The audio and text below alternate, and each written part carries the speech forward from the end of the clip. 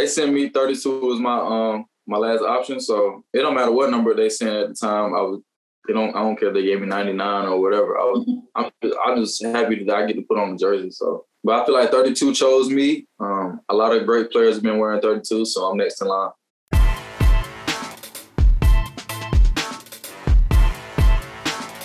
You're pretty active on social media, on Twitter. I've been seeing you messaging with fans. Just how receptive have the Bird Gang been to you so far?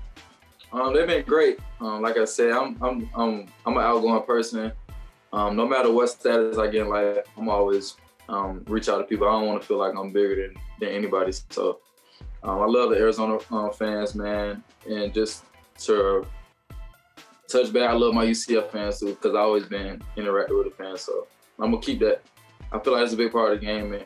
I can make people lives like that, make people days. Like, oh, Tay Gowan responding to me, so they probably having a bad day. So I feel like that's one of the biggest things I try to do. Yeah, I'm sure it's been pretty surreal for you since being drafted and becoming an Arizona Cardinal. Just what exactly, if you could take me back, did that moment mean to you? Man, that moment meant everything, because I was once a 5-year-old kid who told my mom that I'm going to the NFL and I'm going to change our lives. And just me getting that call, I was just, like I told Coach, I ain't really had too much more to say. Like I told him, I'm ready. I kept repeating that to every coach I talked to, I'm ready. And the moment was just unreal, because it was like a dream come true. Like, this is what I've been preaching and been wanting to do my whole life. So I just couldn't stop crying, really.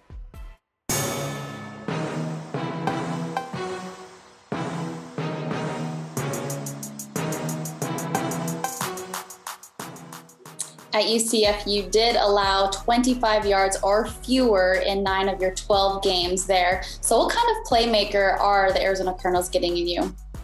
They're getting a lockdown defender. They're getting a fresh body. I haven't, like I said, I missed last season. I haven't really played that much my career, but they're getting fresh. They're getting one of the best corners in the draft, if not the best corner in the draft, because I opted out, so my draft stock took a plummet, but it's okay. But Arizona Cardinals they're getting a lockdown defender. That's all I can really touch on that one. Yeah, you talked about having a fresh body. Just how did you have to prepare during this past year so that you were ready for this opportunity?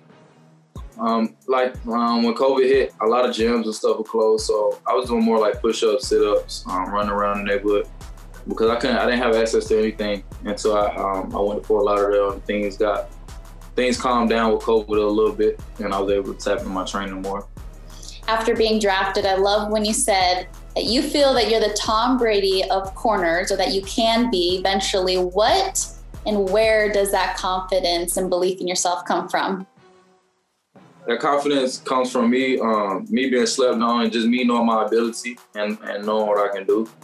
And like people say, things happen for a reason. I went to the 6th round. Brady went to the 6th round, and I know he believed in himself as much as I believe in myself. And now I have the resources to become the legend Tay Gowan that I can become, and people invested in me. So I'm gonna put everything I can, and I believe in God 100%. So that's why I feel like that. That's why I talk the way I do and go about things the way I do.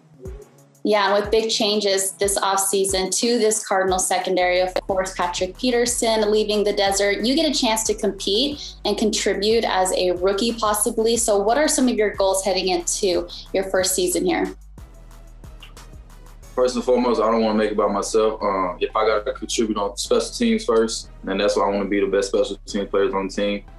And then when I finally get my chance at corner, if not starting day one, my goal for myself is not to get caught on. That's one of my goals.